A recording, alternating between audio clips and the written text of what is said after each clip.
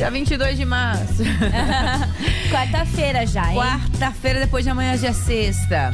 Estamos ao vivo no nosso canal do YouTube, na Ativa FM Campinas. Já corre lá, se inscreve no canal, ativa o sininho, dê o seu bom dia pra gente. Faça igual a Ana Beatriz. Oi, Ana Beatriz, quanto tempo? A Solange Lima também. Márcio Rocha, beijo pra você. Oi, Márcio. Lua Adalgiso também. É um trava-língua esse sobrenome seu. Adalgiso. Se for falar rápido, meu Deus do céu, não dá. A Sônia também. Sônia taxista de Itatiba também tá por aqui. Ariane, bom dia. Sônia Neres, bom dia. Isa Oliveira, bom dia. Animação, meu povo. É isso aí. Antônia também. Elaine Pompeu. Turma de Valinhos. Tem uma aqui, ó. A Karen também. Bom dia, Karen. Bom dia, Karen. Bom dia pra vocês tudo. Silvia Nogueira, bom dia também. Bom dia pra todo mundo. É o seguinte, o nosso assunto de hoje, vamos fazer assim, já entra aí, se você não tem o WhatsApp da Nativa, já anota, é o 19 998668930, tá? Anota o WhatsApp da Nativa pra você participar, porque o assunto é interessante. O que é hoje? É o seguinte, tem uma mulher que viralizou lá no TikTok, que ela disse que ela não usa papel higiênico. Não usa papel higiênico? Não usa papel higiênico. Até aí, beleza. Tá, se eu não uso papel higiênico, vou lá, tomo banho, lavo, sei lá. Todas as vezes, né? Ela usa uma opção mais ecológica, segundo ela. Ela usa um pano da família. Ah, que delícia. Legal, né? Gostoso. Gerou uma polêmica quando ela resolveu fazer esse vídeo defendendo o pano familiar, que como alternativa ao papel higiênico. Segundo o vídeo, né, que já tem mais de 600 mil visualizações, eu acho que deve ter mais já.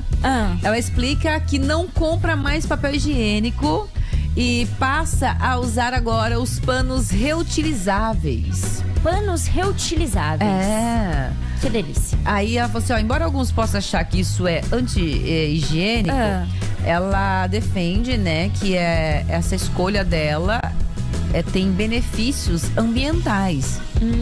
Tudo bem. Ok. Aí beleza. Aí ela falou assim, além de usar o bidê, ela só usa o pano familiar pra secar. Tá ótimo.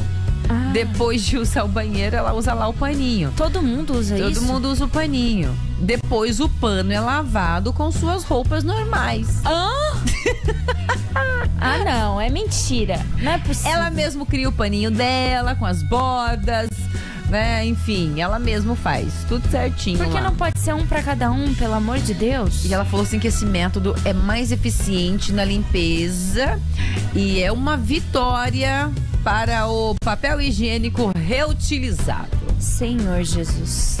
Que coisa, né? Mas o bidê ajuda mesmo. Mas assim, o mesmo pano ainda sobra uns resquícios mesmo depois do bidê, né? Então. Aí passa ali. É mais fácil entrar no passa no outro, passa no outro. Aí você gasta água. Hoje é dia mundial da água. Fica gastando água. Alguma coisa você vai gastar. Alguma coisa você vai gastar. Ai, meu Deus, eu fiquei com um pouco de nojo. É complicada a situação. Aí ela diz que tem um compromisso com a sustentabilidade, né? E além do papel higiênico, ela também já substituiu o absorvente convencional, tal. E ela também economiza nessa área também. Ela faz outras escolhas. Ele tem agora também aquele copinho, né? Não sei como é que chama aquilo. Sim, pra coletor menstrual. Coletor, interessante. Tem alguns outros métodos legais também, né? Mas assim, eu acho que o do papel higiênico... eu achei duvidoso esse método, viu? O que você acha dessa história, hein? Olha, eu não consigo entrar no banheiro, você não tem papel higiênico. Não. Não sei, gente. Não dá. Não dá. Como é que faz? Não dá. Isso aí você tá voltando pra idade das pedras. Nem medieval, idade da pedra. Isso aí é muito antigo. Não dá. Meu Deus, gente. Eu já acho que aqui no Brasil deveria ser igual nos Estados Unidos. Você joga dentro da privada. Ia ser demais isso. Isso ajuda. Sabe que eu trabalhava num hotel e aí vieram uns gringuinhos, uns menininhos gringuinhos. Jogaram tudo. Aí a menininha quis ir no banheiro, eu fui ajudá-la, ela jogou na privada. Eu falei, não pode? Ela olhou bem pra minha cara e continuou jogando. Tipo, ela... Por que não pode? Claro que pode. Pode Aí jogar, top a privada, sim. ela vai ver, né? Que não é assim que nosso funciona aqui. encanamento não é igual. Não aguenta não, amiga. Para de jogar o papel aí. Coitadinha. E realmente lá funciona. E eu acho legal. Não fica cheio de... Não fica fedido. Não fica. Não fica com lixo acumulando. Inclusive, em alguns lugares, na maioria dos lugares que você vai, a descarga já é automática. Ai, sensacional. Sensacional. Deveria ter em todas as empresas Eu também, acho. que parece que as pessoas Deixa um presente. vai cair a mão da descarga. Deixa o presentinho. Acontece, né? Pois, o que você acha dessa Ai, meu história aí, Deus. hein? Dessa mulher que falou que, olha, não uso mais o papel higiênico, usamos pano da família, né? Então, beleza. Se fosse só ela, O que você faz? Ou então, o que você faz também, né? Pra sua contribuição na sustentabilidade. É verdade. Eu não costumo pegar canudo. Canudo? Eu acho que... Eu não pego. Eu acho que não tem necessidade de eu tomar um suco no canudo. Eu tomo no copo mesmo. Ai, Eu não pego gosto de canudo. Sabia? Você gosta do canudo? Eu gosto. Acho que fica mais gostoso com o canudo. Demora mais, né, pra acabar. Você vai dando bicotinha só assim. Mas deixa eu pensar. Eu evito descartáveis. Eu também. Então, Lava a louça e bora. quando eu tô nos lugares, assim, se eu vou tomar água, se eu ver que eu vou tomar, porque eu tomo muita água, não é um copo só. Eu seguro meu copinho pra E não mesmo ficar cada hora indo lá também. pegando o outro. Também. Então é isso. Isso também ajuda.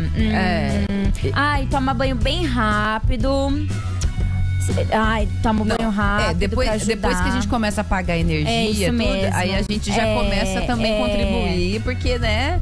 E coisas básicas, né? paga. Coisas básicas também, de separar lixo, essas coisas é importante. É legal, né? é legal. E são coisas fáceis, assim, que a gente faz no dia a dia, que a gente nem se dá conta. Utilizar a água da máquina também. Quando eu tinha quintal em casa. Ajuda, né? Agora não tem quintal. Eu não tenho nada, não tem nenhuma plantinha. Do meu quintal. Morar em apartamento não é fácil, não. Não.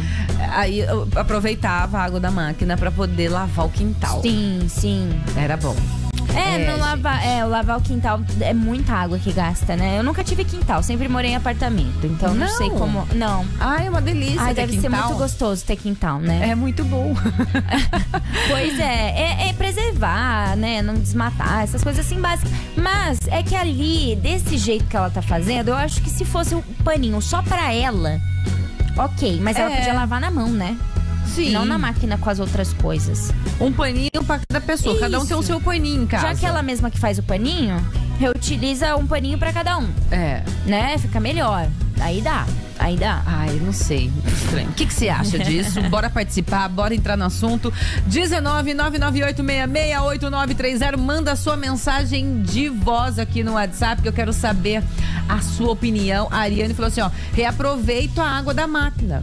Lavo o pano de chão. Legal, ó. Legal. Minha mãe fazia isso também. Ela tinha um tanquinho, ela batia as roupas lá, né, das crianças que estavam rolando no chão. Aí depois ela lavava os tapetes, os panos de chão ali mesmo. Ela reaproveitava. Reutilizando, né? Exatamente.